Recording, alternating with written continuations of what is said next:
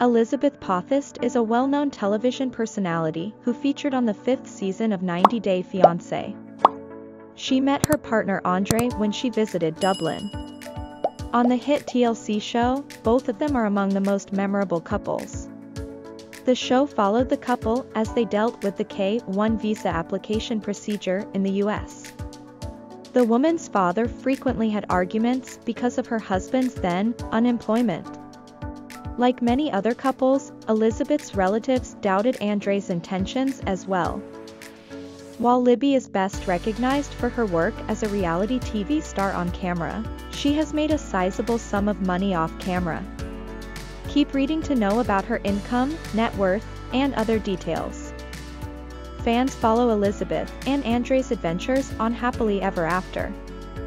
They made their TV debut through 90 Day Fiance in the 5th season. Although Elizabeth makes surplus money on the reality show, the makes a bigger sum off camera. As per Screen Rant, the star's net worth is estimated at nearly $1 million. It's a sum that doesn't appear to line up with Andre's financial issues on the show. He had no job when he first arrived in the country. So, Elizabeth's father, Chuck, was very upset about it. However, according to one Happily Ever After episode, Andre has his real estate license now. Hence, he hopes to flip houses for a living. But, he requested a $100,000 loan from Chuck to start.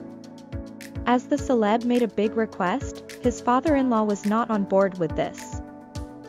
The 90 Day Fiance couple Elizabeth and Andre have collaborated on many projects before.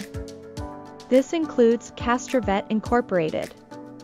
The couple established Castrovet Properties, LLC, in June 2019. However, since February 2021, the company has been marked as dormant. Elizabeth is the vice president of Castrovet Incorporated. Meanwhile, Andre is the president. As of February 2021, their company was open for business. According to the Florida Department of State Division of Corporations, the company was operating as of publication back then. However, there have been no updates about the same in recent times. It seems like the couple is now more focused on making money through their celebrity status. They have a huge fan following on TV as well as on social media. The duo has more than 1.1 million combined followers on Instagram. Additionally, Elizabeth came up with Ellie's World. It is a YouTube channel that updates followers on what her oldest daughter Ellie is doing. The handle is full of entertaining videos that show the little girl and her parents partaking in activities like baking, singing nursery rhymes, and so on. The channel has around 4.02k subscribers as of December 2022. As for Elizabeth's earnings from the show 90 Day Fiance is concerned, the amount is quite vague.